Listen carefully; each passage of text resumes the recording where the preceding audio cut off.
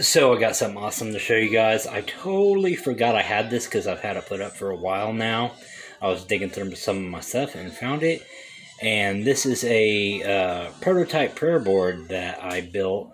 And it's basically, it's experimenting with different symbolism.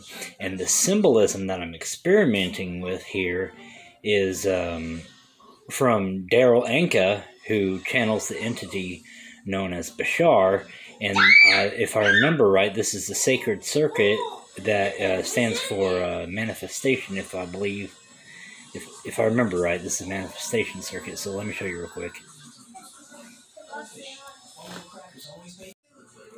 All right, here it is. This is the board that I created from the sacred circuitry, and this is more akin to like the Josh P. Warren prayer board, where use your thumbs on the sides of the circuit or whatnot. But yeah, anyways, I just want to share that with you. I thought that was pretty cool and thought you might enjoy seeing something like that. Anyways, have a good day.